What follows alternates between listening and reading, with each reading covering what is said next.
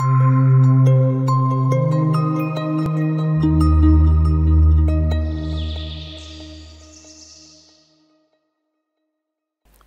everyone. Just to give a brief introduction about myself before we go into the topic.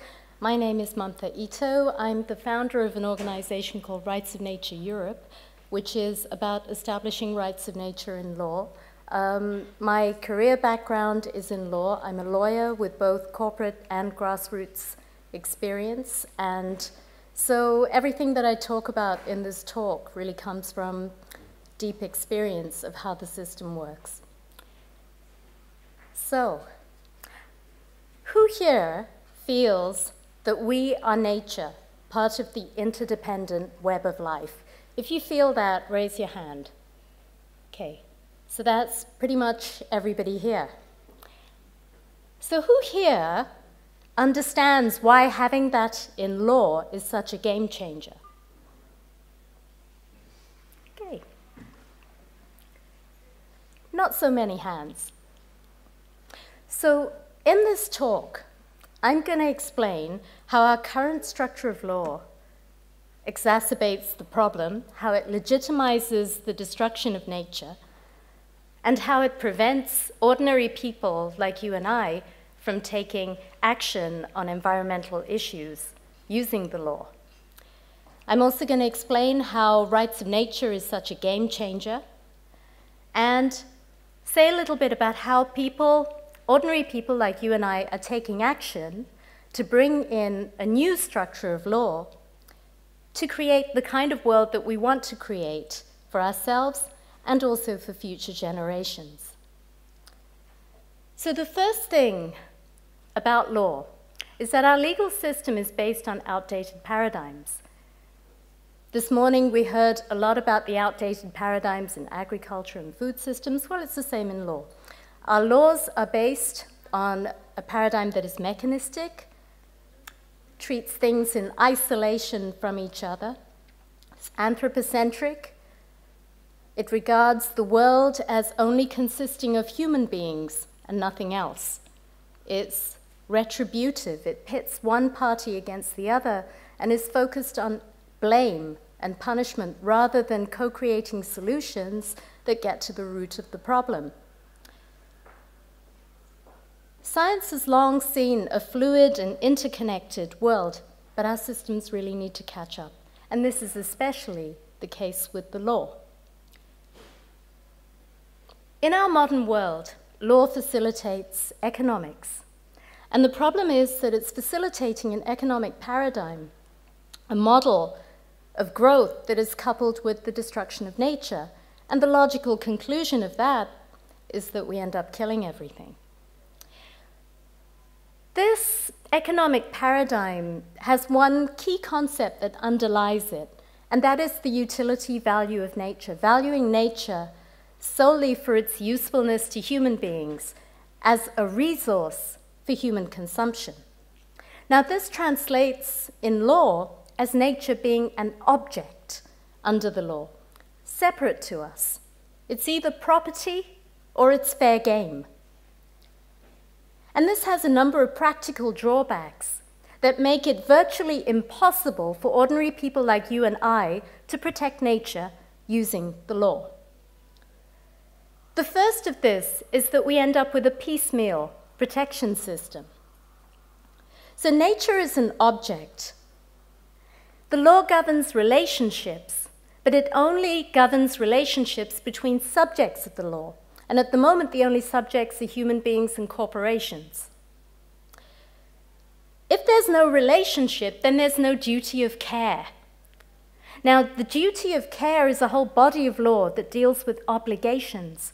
So because there's no relationship, no duty of care can exist, because there's no person to owe this duty of care towards. And so there are no obligations towards nature, including no obligations to restore nature or to make good any damage caused to nature. So we start out with a premise that nature is unprotected, and environmental law comes in to carve out protections. And it does this usually around endangered species, protection for endangered species and their habitats. However, that system is piecemeal. In an interconnected ecosystem, who's to say which species is a VIP? Also, these laws are fundamentally flawed because they cannot keep pace with current extinction rates. All of these species that are about to go extinct are listed in an annex at the back of the law, and it takes years of scientific research to update these annexes. Scientists are saying that we are losing something like 12 species a day. So in the time that it takes to do the studies to update the annexes, it is already too late. Another drawback of nature being property under the law is that we're stuck in the planning system. All environmental issues are deemed to be planning issues.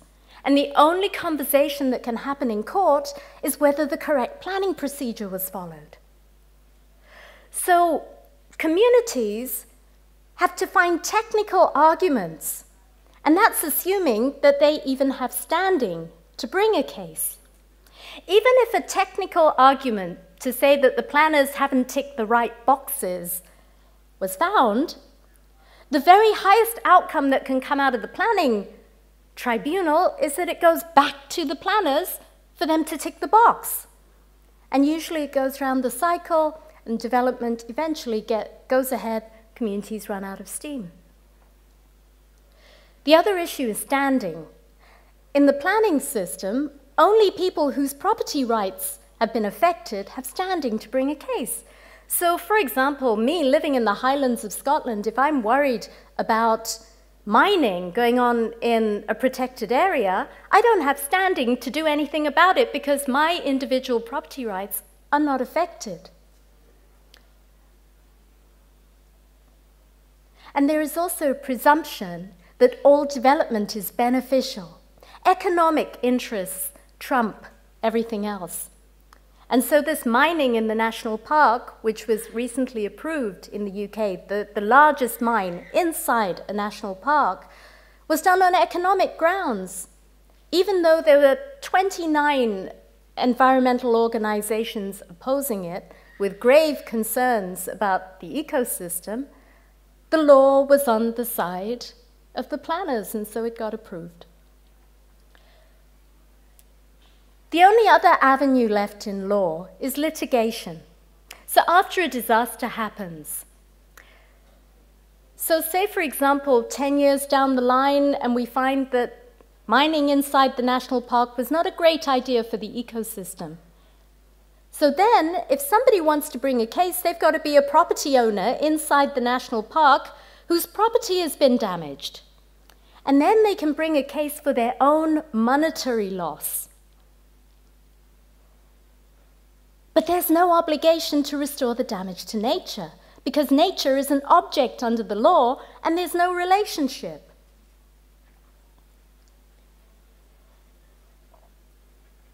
So, other avenues that have emerged recently, which strengthen the reductionist approach and this nature as property paradigm, are biodiversity offsetting. So our governments are now proposing that we should speed up the planning process. So environmental assessments are not required if we can have no net loss of ecosystems.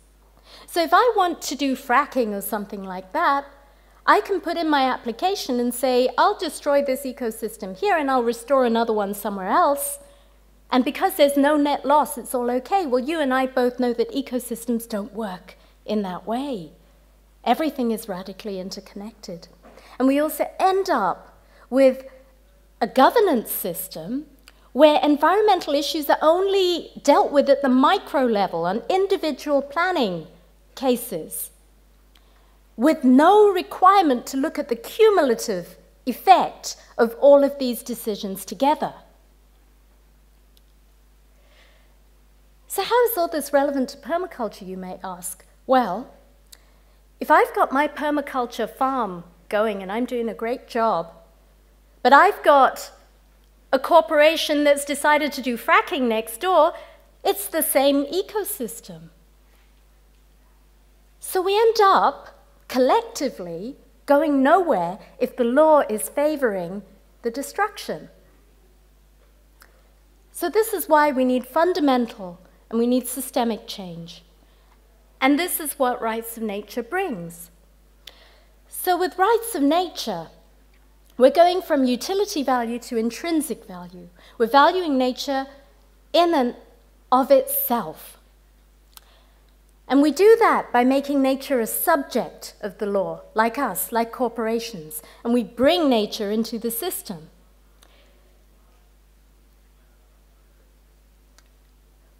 If nature is a subject of the law, then it can be the holder of rights. Rights which are enforceable in court by communities like you and I. With rights of nature, it's not just the ecosystems themselves that now have standing, but also people are empowered to defend the rights of those ecosystems in a court of law. So if I'm up in the Highlands and I'm worried about the mining that's going on in England in the national park, I can now bring a case. I can stand for nature by naming nature as the one that is sustaining the damage and the injury. I don't have to prove that my property rights have been disturbed in any way, because there is now an injured party, and that's the ecosystem itself. So in making nature a subject of the law, we're also creating this relationship, and we're creating the duty of care, the body of law that brings in obligations, and this includes the obligation to restore, the obligation to make good the damage that we have done to nature. So any cases, if I were to bring a case because of some damage that the national park has sustained, any remedy won't go to me personally, it will go to the national park, to the restoration of the national park itself, because it is a subject of the law. Having nature as a subject of the law also paves the way for ecological governance, a governance system that understands that ecosystems are interconnected, living systems. The highest protection that the law gives is in the form of rights. And the final thing that rights of nature does is that it reverses the psychology of separation from nature, which I feel is really at the root of the crisis that we have today. So how are people taking action to bring about this change? Well, expansion in rights has always come from the people. So people in Ecuador campaigned for this approach. They got into conversation with the government, and Ecuador became the first country to have the rights of nature enshrined in law in its constitution. It put it in its constitution, but it didn't translate it into law. In Bolivia, they took that step and they have it in law, together with a framework that also deals with transitioning into an economic paradigm that operates in harmony with nature. We see judges, we see lawyers in the court system recognizing the rights of nature in their court judgments, in Ecuador, in Belize, in Costa Rica, Argentina, and even New Zealand. Within the UN, there are people who are switching on to these ideas. There is a Harmony with Nature department whose agenda is really to raise awareness within that body for adopting a declaration for the rights of nature. But I'm really interested in the local level. In the United States, in over 36 municipalities, ordinary people like you and I have gotten into strong conversation with their local leaders, and they've brought in legal recognition of rights of nature at the local level. This includes cities like Santa Monica and Pittsburgh, and the same happened in Mexico City. Ordinary people like you and me campaigning brought about changes in the law, so Mexico City also has rights of nature enshrined in law at local level. I'm holding here the Santa Monica Law, and it's really worth a read because it's really quite inspiring. The title is An Ordinance of the City Council of the City of Santa Monica Establishing Sustainability Rights. And in this, they start off explaining pretty much similar to what I've explained to you, that despite having all of these laws, destruction still continues, and having assessed the reason why, we think nature being property is a big contributor to this, and we're looking at forward-thinking, progressive countries around the world, like Ecuador, like Bolivia, and taking all that into account, we're now passing this local law. And in the law section, they couple rights of nature with the human right to a healthy environment, recognizing that it's not possible for us human beings to have a right to a healthy environment if the ecosystems that are actually creating the healthy environment don't have a corresponding right to their own integral health. So here we've got the rights of people to clean water from sustainable sources, to clean air, to sustainable food systems, local healthy food, sustainable climate, and all of that. And then we have the rights of natural communities and ecosystems to exist and to flourish. And then we're also, in this, giving rights to the residents of the city to be able to protect the rights of nature by bringing cases. So it actually acts to give them standing in courts, which people don't have at the moment. And then the final limb is the subordination of corporate powers when the corporations are acting against the common good. And this one's really quite inspiring. It says, all the residents of Santa Monica possess the right to self-governance and to a municipal government which recognizes that all power is inherent in the people, that all free governments are founded on the people's authority and consent, and that corporate entities and their directors and managers do not enjoy special privileges or powers under the law that subordinate the community's rights to their private interests. And that's really tackling it at the core. I find this law very inspiring because it's a live example of something that's done in a local city that was brought in by people, and it's embedded in the planning policy. And it wasn't done in response to a threat. It was done out of the desire to create the world that we all want to create. And we can do the same in Europe. So in Europe, we're bringing a European Citizens Initiative. We have participatory democracy here in Europe, so citizens can propose laws. 1 million signatures across 7 EU states, with a minimum level of 0.01% of the population of those states, can put the rights of nature onto the legislative agenda of the EU. And we've started organizing this. But a citizens' initiative needs people. It needs citizens. It needs people to take action. And that means you, and that means all your friends. We've drafted a directive. A directive is a very efficient way of bringing change in the EU, because if the EU adopts a directive, it immediately becomes law in all of the member states. In our directive, we advocate the collective rights of ecosystems and species to exist, thrive, renew their vital cycles. We give legal personality, deal with the duty of care, the human right to the healthy environment, present and future generations, restorative justice, problem-solving courts, ecological governance, and so forth. But that's not the end of it. There are also national initiatives and local initiatives. In Europe, about 18 countries have national initiatives where citizens can propose laws and bring it to referendum. At the local level, several countries in Europe also have that.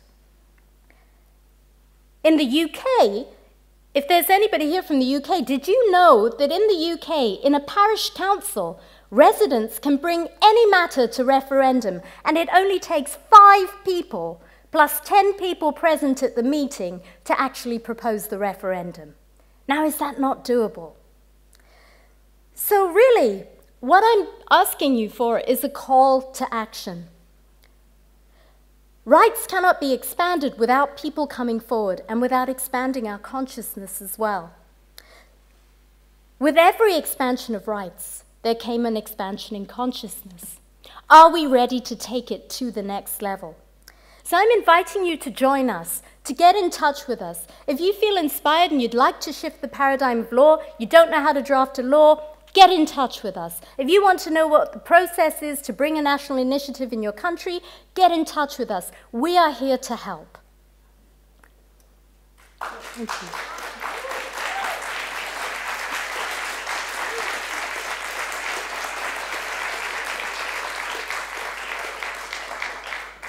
So we could take 7 minutes to clear up any points that you haven't got from it. I think this was wonderful, really clear and beautifully brought.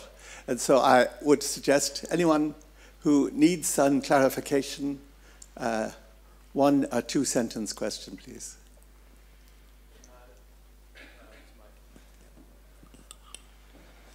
Thanks a lot. It was really, really, really interesting. My dad was a personal injury lawyer, so using phrases like make good, damages and things I've heard at home. It's really interesting to hear in this context. I was just wondering, is there a universal definition of nature that you've come up with that will apply across campaigns? Because obviously that's going to be a point of contention throughout. Absolutely. The way we've defined it in our draft directive is including but not limited to ecosystems, species, the atmospheric climate.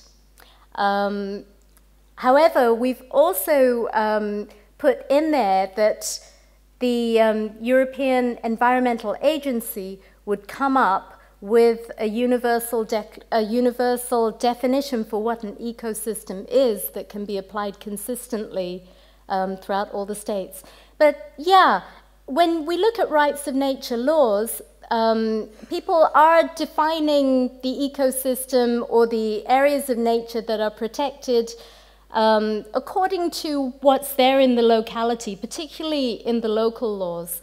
But one of the general threads is that the focus is on the balance, and so it's mainly ecosystems and species that are, the target of this law. Thank you for a very clear and inspiring talk. One thing that did occur to me was that it's in the nature of natural systems that it's not necessarily possible to make good damage done to them. Mm-hmm. So what would you say about that? In the case that the damage is irreparable, within the law there are other ways of dealing with the person, that they've done something and it may not be possible to restore that ecosystem, but that they ought to do something for nature somewhere. Yeah, I agree. Only nature can put itself back, and us as human beings can do what we can to help that process along. But in some cases where that isn't possible, we still need to deal with the people who've actually done the damage and kind of get them to behave in ways that can actually enhance nature, albeit somewhere else. Thanks. Very good work. Been involved in setting up an organisation called Safe Alliance, which is looking at legal tools to counter fracking. We've got a current challenge to raise money to take the government to court, but through that work, one of the things I've seen is that there is no meaningful legal basis for sustainable development.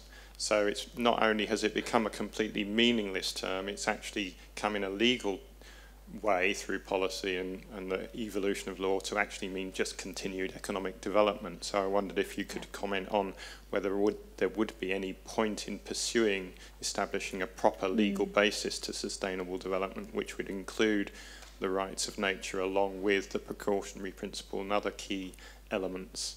Yeah, absolutely. That's a really key thing that you've pointed out. With nature being an object under the law, what we have is a system where we're always reactively legislating to carve out the protections, and we can't do it fast enough at the moment. So with rights of nature, we're advocating that we proactively create exactly what you're talking about, actually create a framework for sustainability, because like you rightly point out, there isn't one at the moment. So yeah, I'm 100% with you. And that's what we're trying to establish with our rights of nature. It isn't just about rights. It involves ecological governance. It involves, you know, so many other aspects, the human right to the healthy environment. And, you know, there are some future generations. They're all interlinked. And they all form a comprehensive framework. So yeah, I would be very interested to connect with you on this. Okay. Thank you. Nothing.